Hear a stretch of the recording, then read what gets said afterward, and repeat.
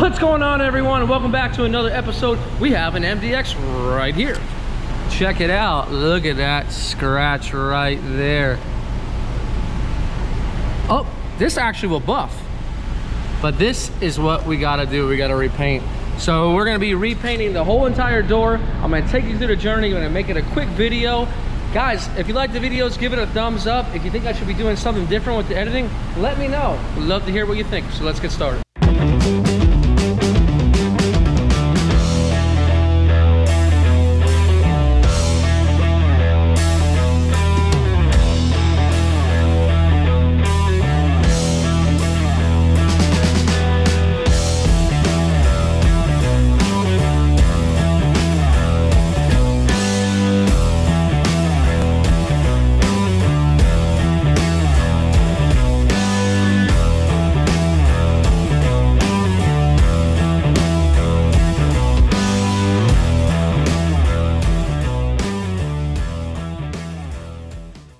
Okay, so we saw Diaz over there. He sanded, actually found some more scratches, so we went ahead and primed those for us.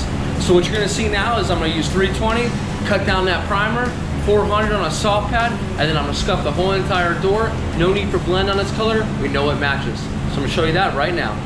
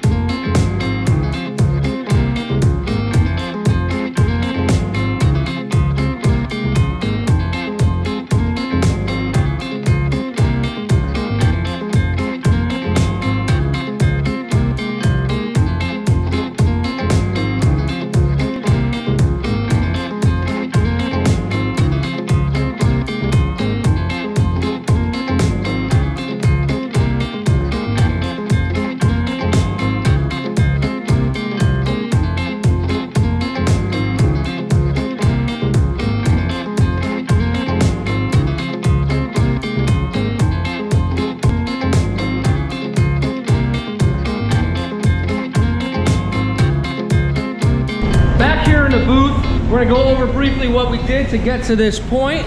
So the first thing we did is we fixed those dents with 180 grit sandpaper. Then from there we feathered back the area to prime with 320.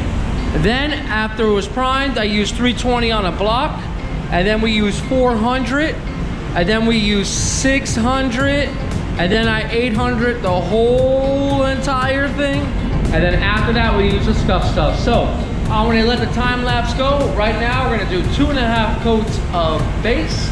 We're gonna try to keep it within the panel as best we can. But if we go a little bit further, it's okay, because we know this color matches. We do it all the time. We'll let that flash, and then the clear coat, and we'll take a look at it when it's all done. So let's hit the time lapse.